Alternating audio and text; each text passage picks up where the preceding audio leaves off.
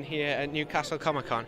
It's been very good actually. It's very progressing. Lots of people coming in here. Lots of good characterisation of characters we've seen in the films. You know, and the costumes. Some of the costumes are very exceptionally well done. You know, in some of the crew walking around here, and it's just a thing they've just come to life with.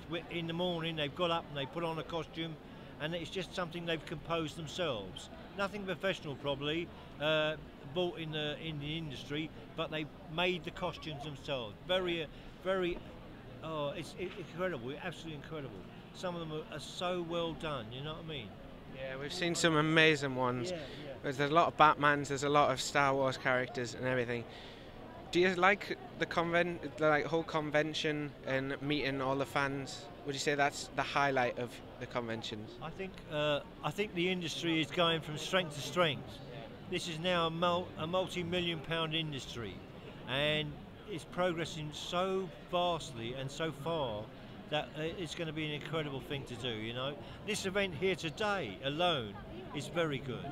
Elstree Studios last year was very good as well, but this one has outdone Elstree last year. You know.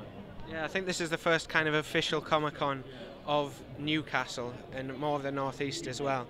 So you were saying that the industry's big. We've got Star Wars 7 coming up as well. Do you think they're right to make a Star Wars 7 to continue on the legacy?